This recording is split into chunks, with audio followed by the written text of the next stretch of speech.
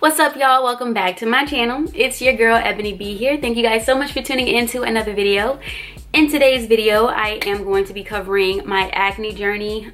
This is gonna probably be a pretty quick video. I don't intend to make this a long video, but I wanted to give you guys updates on how I've been able to manage my acne and kind of rid some of my acne or majority of my acne. I'm gonna just keep it real. I'm gonna be as honest as I can, and hopefully this video is very helpful for some of you who are just stressed, depressed, those of you who have self-esteem issues because of your acne, just those of you who just are affected by your acne on an everyday basis and you kind of just want to hear something real. Like, yes, you want a cure. We all want a cure to acne. We all want to have flawless skin. We all want to be able to just drink whatever we want, eat whatever we want, and our skin cooperates with us. We just want an easy skin journey. We don't want acne anywhere. Who wants acne? So hopefully this video is helpful for some of you. Before I get into this video, make sure you guys add me on TikTok, okay? I'll put my name on the screen for y'all. It's IAmEbonyB with an underscore at the end.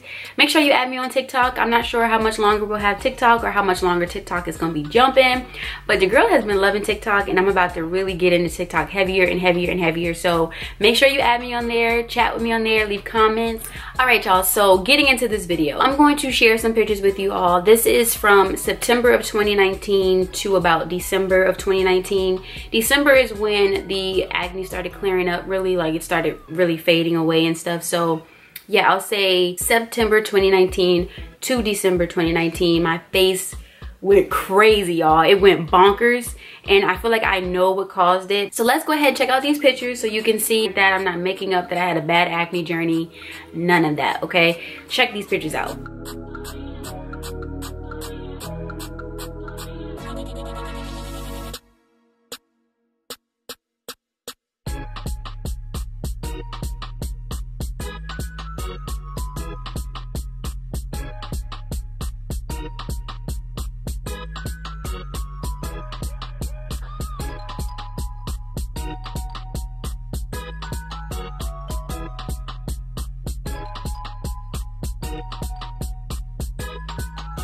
Right, and this is my face now.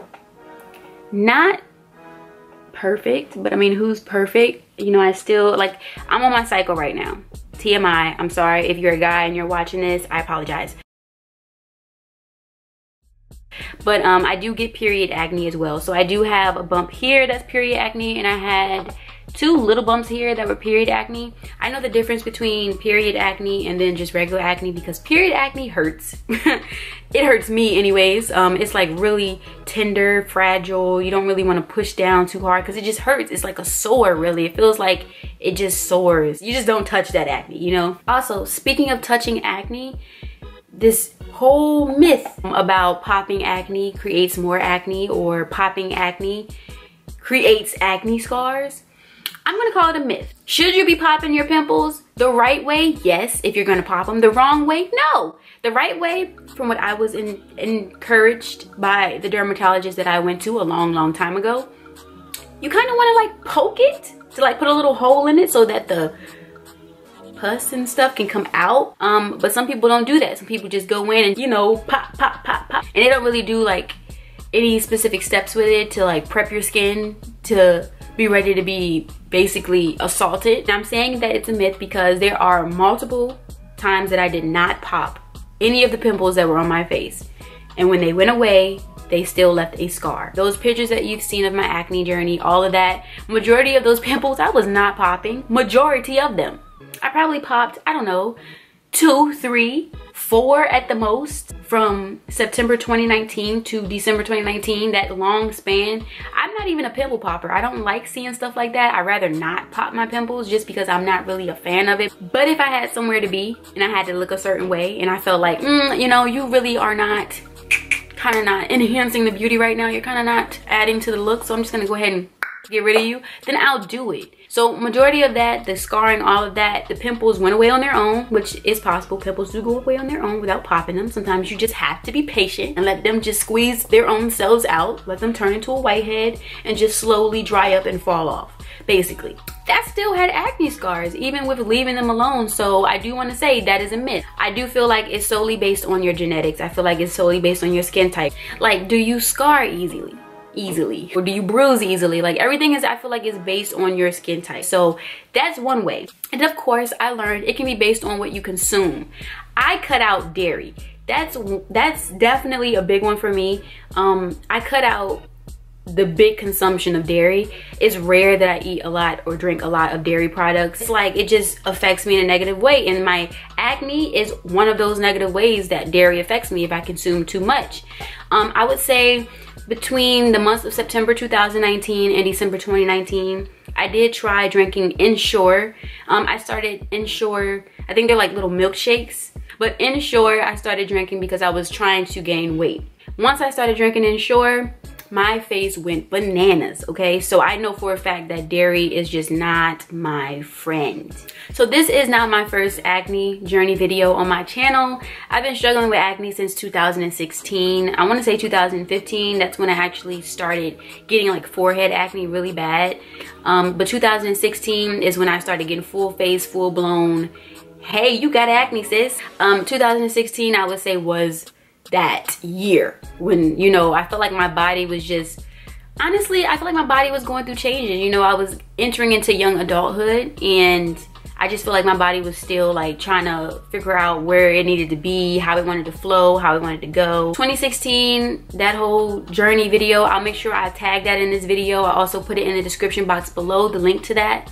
But 2016, I just thought that was gonna be the end. You know, I think it was from 2016 to 2017, my face started acting up, and I just thought that was it. I just thought, okay, we made it through that ugly phase, basically, because it was like nothing I was doing was working. Nothing was getting rid of my acne. I ended up going to see a dermatologist. But yeah, so we have dairy products is something that I cut out.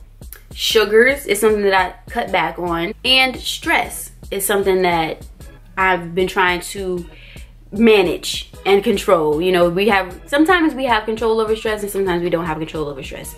Mind over matter, I guess. And of course, you guys, I've been drinking water. I drink a lot of water. The type of water that I've been consuming a lot lately is cucumber and lemon water. Sometimes it's just cucumber.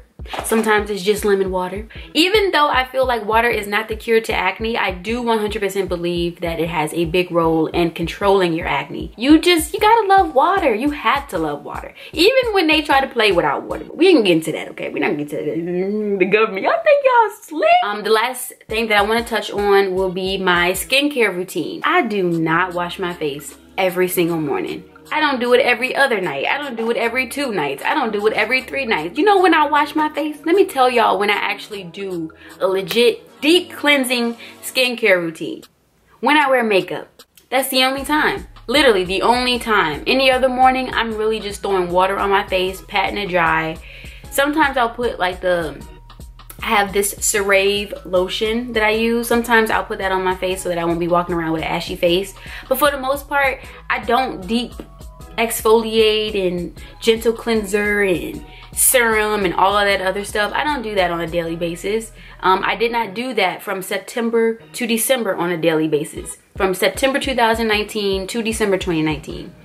I basically probably started out doing a skincare routine for like maybe the first couple weeks in September rolling into October. But for the most part, I eventually stopped, and I just kept it as simple as throwing water on my face, patting it dry. In 2019, the acne eventually went away on its own. I did change up my eating habits though, but I was not washing my face every single day.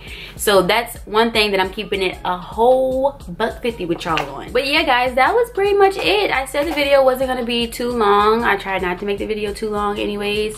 Pretty much cut and dry. That's my acne journey.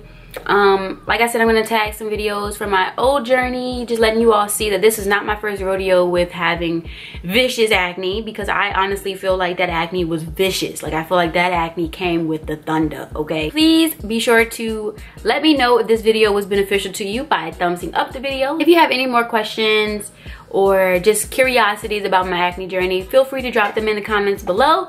I'll see you guys in the next video. Bye!